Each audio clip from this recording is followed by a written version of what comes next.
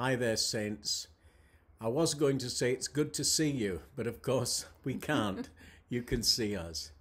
However, this is going to be the configuration that we're going to be meeting together in for the foreseeable future. We'll be monitoring developments, and as those advisories come in, we may well change and be allowed to meet back together.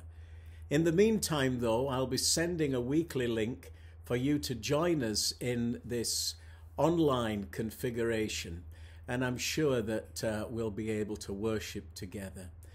Each week I'm going to send a separate link, and as you click on that, hopefully at 10 o'clock on Sunday morning, so we all know that we're going to be together at that time, we'll worship the Lord. There'll be a number of videos that we'll bring up, which are the latest songs, and then at the end I'm going to record a message and have that broadcast. So bring your Bibles and your notebooks, and just as though we were in church, we'll sing and worship and study together.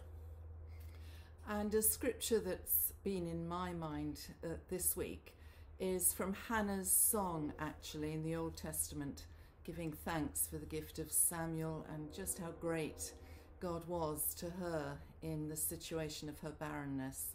And it's repeated again here in 2 Samuel 22, and this is verse 32. For who is God except the Lord? Who but our God is a solid rock? God is my strong fortress.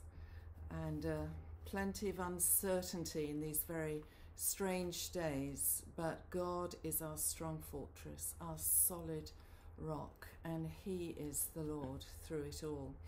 And then also this verse, but the sentiments are repeated often in Philippians and Colossians, those two books especially. And this is Colossians 4:2. Devote yourselves to prayer with an alert mind and a thankful heart. And we need to be on the alert, don't we, in these days? But to have a thankful heart that we're not alone, that God is with us in this. And also, how is he going to use this situation in my life to draw me closer to him, or to teach me more about just who he is, and so enrich my walk with him? So I just commend those scriptures to us all this morning.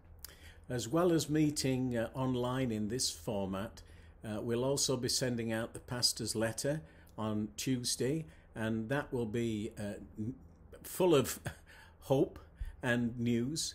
And this coming Tuesday, we'll be advising you on ways in which you can continue to give and tithe. We've had questions about that. And so why don't we just pray together as we commit this morning to the Lord? By the way, the elders will also be being in touch with you by phone, just to make sure everything's good.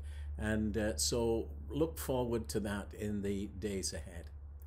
So Lord Jesus, we want to invite you to come into each home and each heart now. Yes. We want to pray that in this unusual configuration that we'd worship in spirit as well as in truth. Yes. And so we give ourselves to you now, and we pray in these days that you would keep us safe, keep us alert, keep us thankful, and we put ourselves at your disposal so that you can use us for your glory. Yes, Father. In Jesus' name, amen. Amen.